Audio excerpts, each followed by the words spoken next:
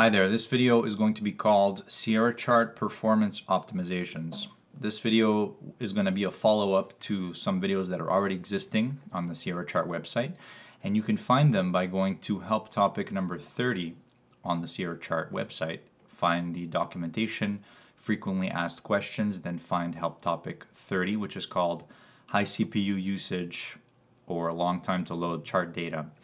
So this help topic contains documentation about many things that have the potential to slow down the software. So it is your responsibility as a user of the software to reference each one of these and determine what you need to be doing to reduce the processing load of the software if you are trying to achieve the fastest performance for low response time trading. That's kind of what I'm referring to here. I'm going to reference this documentation here. Now I will not go through every single point here. I made my own short list of things that I think is the most relevant.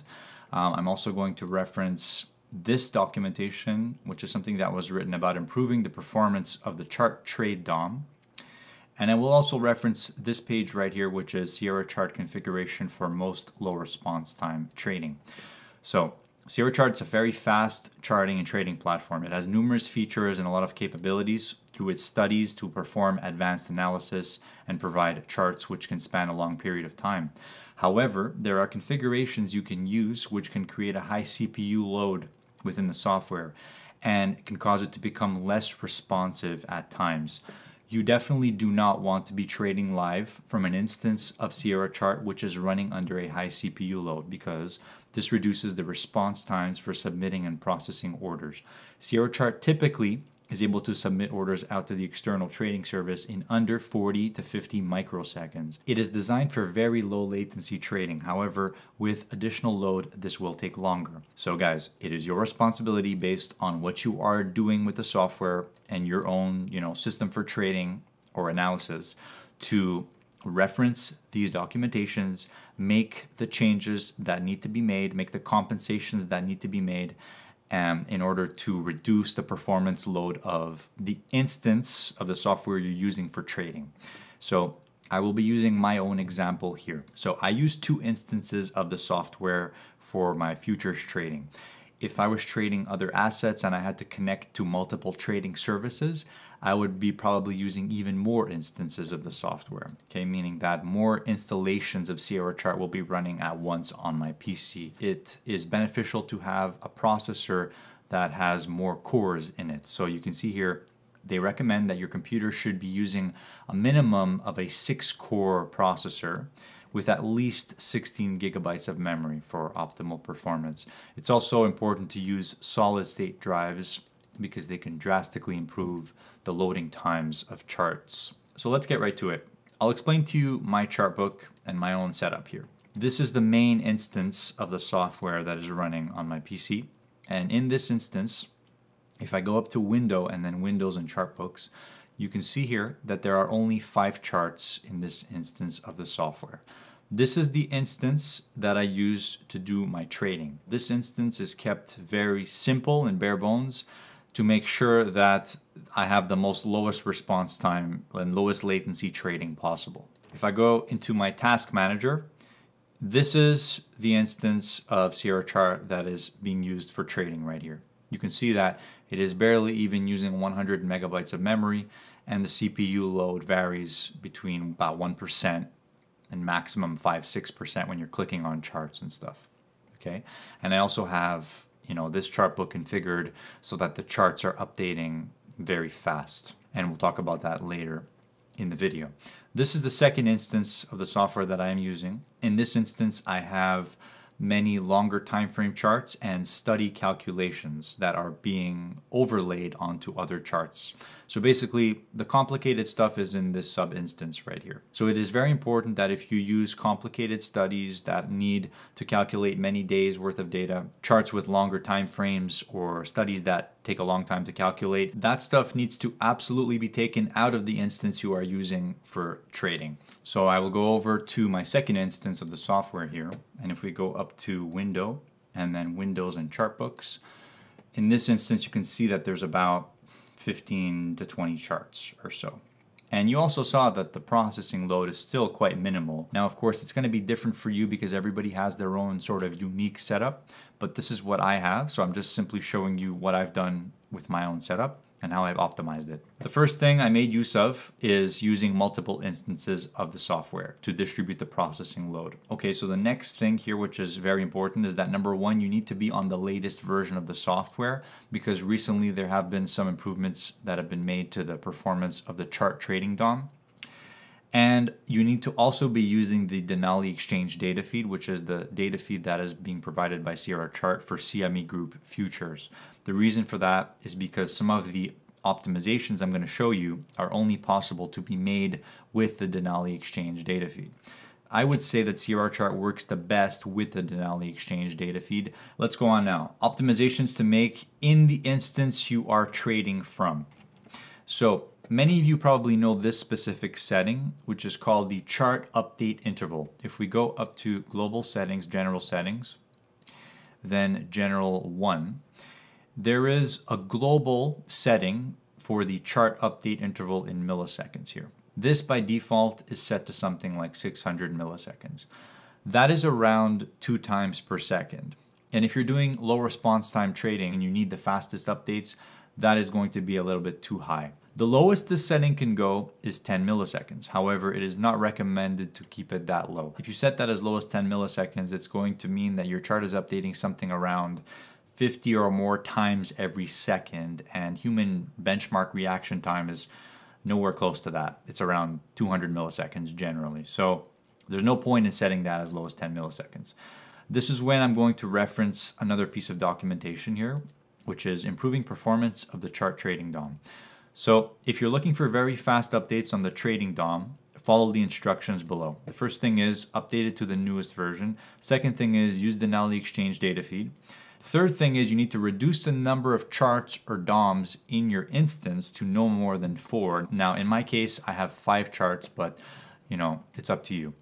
Other charts and complex charts need to be moved to sub-instances. This is absolutely essential.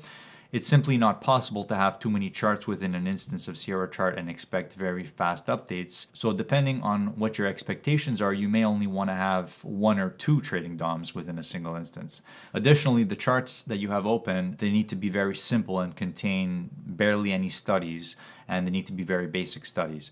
Number 4 now, they recommend adjusting the chart update interval for the trading DOM or chart to a setting as low as 40 milliseconds. Which is going to be somewhere around updating 20 times per second, okay, which is more than human reaction time can probably process anyways. So that is low enough, I would say. I have mine set to 40 milliseconds. You also need to make sure that you adjust this particular setting, which is in the Sierra Chart server settings, to around 40 milliseconds. And let's do that now. So for each one of these charts, they are overriding the global chart update interval. So I will go to chart settings for each one of my charts by selecting the chart and then pressing F5 or going to chart and then chart settings.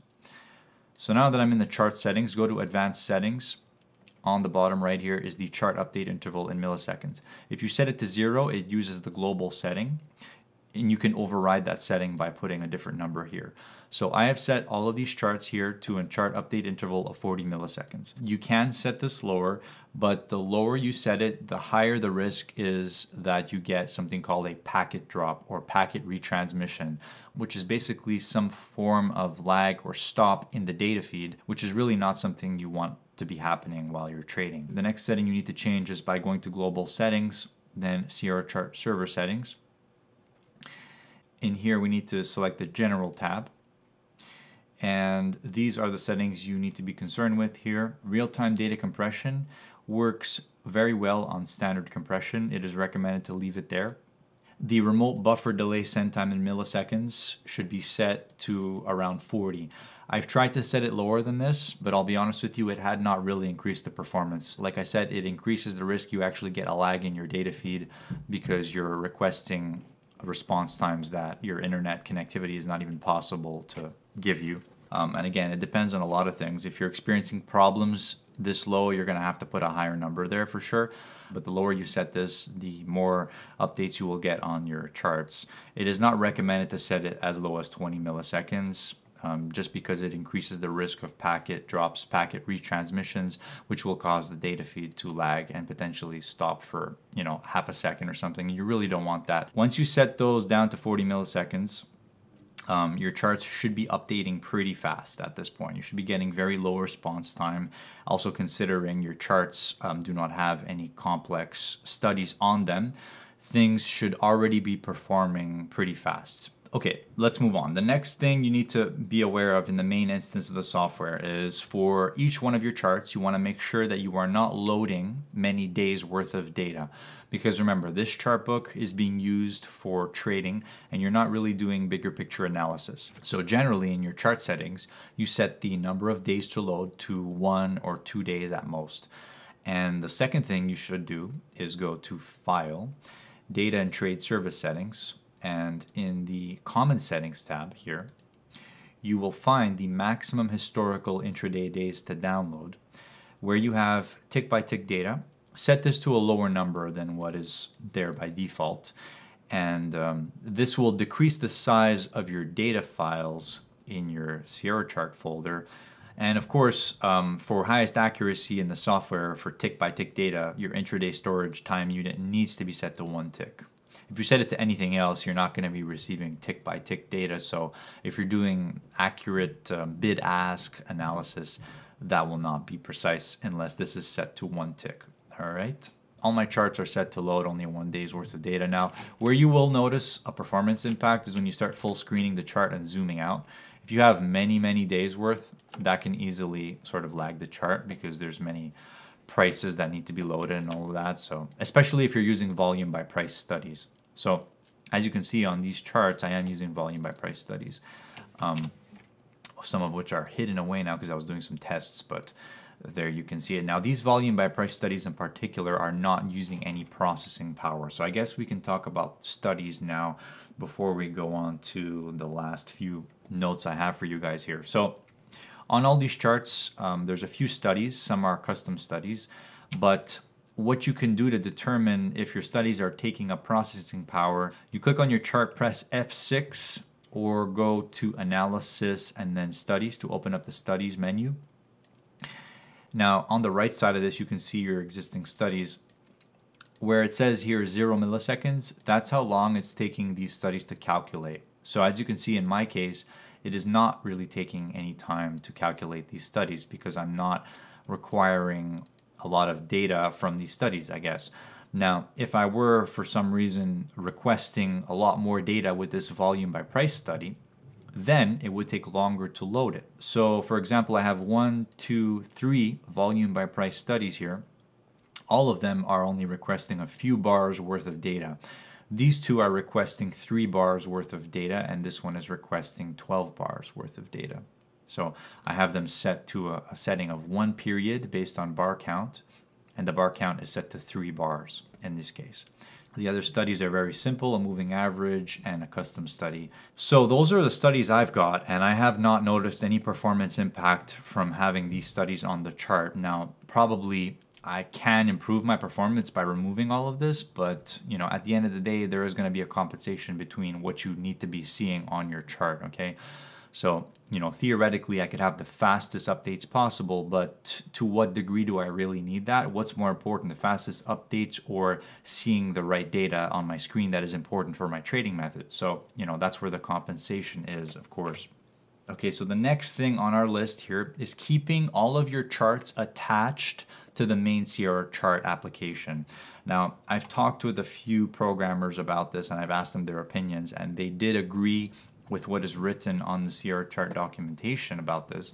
So we have observed that detached charts consume more operating system user objects and increase CPU usage. The reason for this would be strictly due to the operating system and is not related to Sierra chart.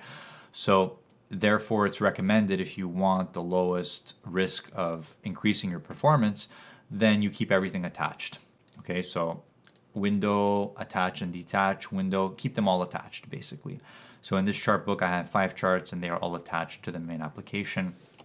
Now, I can't really give you all the theoretical reasons as to why that would increase performance, but remember, the list contains small tweaks that in the case that you have many of these adding up, it is going to impact the performance of the software.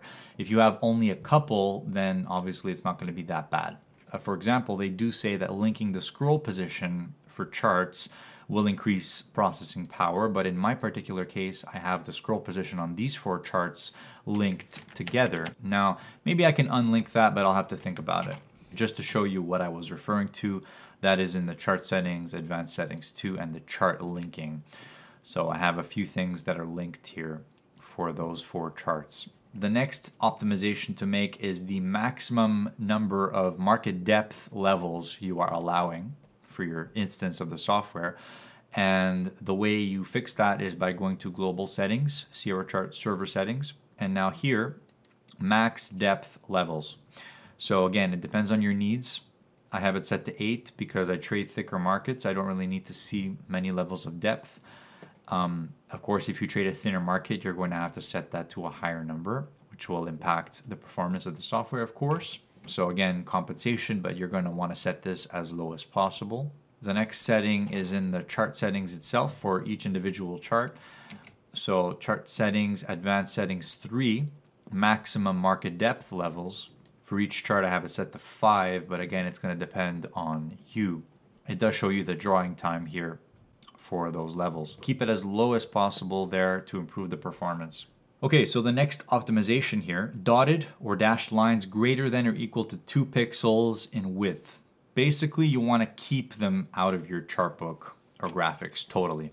You want to be using only solid lines, okay? It's all documented here. The reason for it is because Windows uses something called a geometric pen for these draw styles here, dashed lines, dotted lines, and they say that it only happens if they're greater than 2 pixels. I took this into account when creating my chart book, and I just kept everything as solid lines. So if they are saying that dotted lines use more processing power, then keep dotted lines out of your chart book totally for maximum efficiency. So if you use drawing tools, make sure that they are solid lines. Grid lines on your chart should be kept to solid lines, okay?